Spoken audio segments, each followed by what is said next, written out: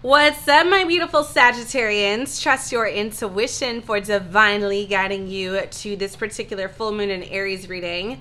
The full moon in Aries is happening September 29th. So this reading is covering the 29th through the 1st, October 1st. So let's see what's going on for you. Full moon energy is all about reveals, exposures, things being highlighted, illuminated.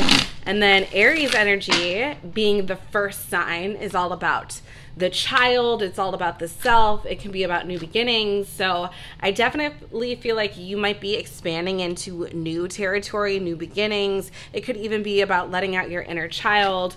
This could be about, you're going on vacation in a new direction and something new is manifesting. I mean, that could be the new manifestation in and of itself. But let's see what's happening for you, Sagittarius, with the full moon in Aries. Aware, scared woman. All right. Give me more for Sagittarius with the full moon in Aries. Exhaustion, frustrated man. This feels like it's kind of going hand in hand. Sag energy for the full moon in Aries.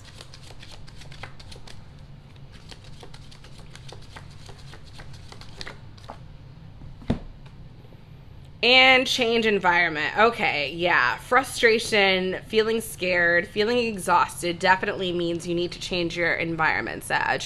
So I feel like I'm just reiterating what you already know. This feels like if this is you and a partner, or you and someone you live with, or you and someone you go to work with, and it's just like this anxious, like icky, very low vibrational feeling energy, something has to change, right? You are a mutable sign, which means you are the sign of adaptation, or a sign of adaptation.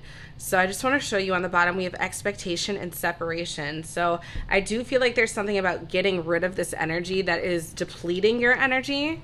This could even be a family member. Toxic family members exist, so that could be what's going on, Sag. But let's get more through the tarot. All right, tell me more for Sag for the full moon in Aries. We have death. Yes, closures, endings. This feels like there's an end of a cycle happening here. Give me more for Sagittarius. Death also signifies major changes, major transformation. So I do sense that, I mean, for some of you, this could be your work. Maybe you're going to be moving out of your parents' home, or, moving away from a significant other that you've been living with. Yeah, Three of Wands. It's like you're building your roots somewhere, or putting down your roots somewhere.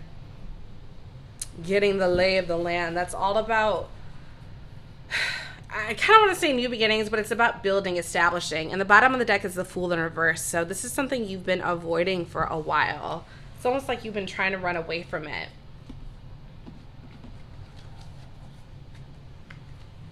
All right, more for Sag with the full moon in Aries. What does Sag need to see about the full moon in Aries? What's happening with this move, with this change in environment? I mean, this could be where you live too. Maybe you're relocating. We have illness, disease, weakness, fragility, and they're guiding my eyes towards disease to dis-ease.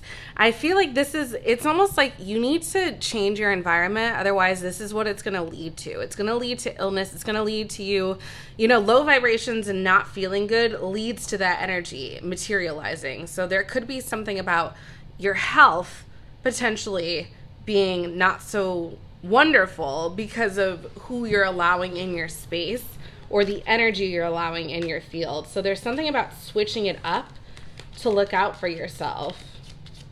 I feel like this is a very important move for your health and well-being, Sag. All right, give me more for Sag. What is it that Sag needs to see? Full moon in Aries. Look at this. Self-love. I can't even make this up. 43 breaks down to a 7, which is all about higher vibrations. Self-concern, self-healing, independence. Sag, I feel like there's a lot about healing in here and going your own way. And in order to heal, you have to go your own way. I was hoping that was the one I was feeling. So this is the Giraffe. This is about seeing from a higher perspective, right? In the moment, you might be like, I can't quit my job. I'm going to lose so much money, or I can't end this relationship. I've put so much into it. Whatever this big change is, I feel like you're scared because you're thinking about the logic of it. But see from a higher perspective. That's what I get with this tall ass giraffe. Seeing from another bigger perspective, because in the long run it's going to be so much more beneficial monetarily, you know, financially, in terms of love, in terms of your own health and self-care, for you to move on from this now and change your environment. So that's what I'm getting from this. I hope this resonated, Sag. If you're interested in a personal reading, head on over to themoonempress.com. I just want to show you the bottom of this deck's origin. So this is definitely about setting new seeds, planting new roots. But yeah, I hope this resonated, and I will talk to you later, Sag. Goodbye.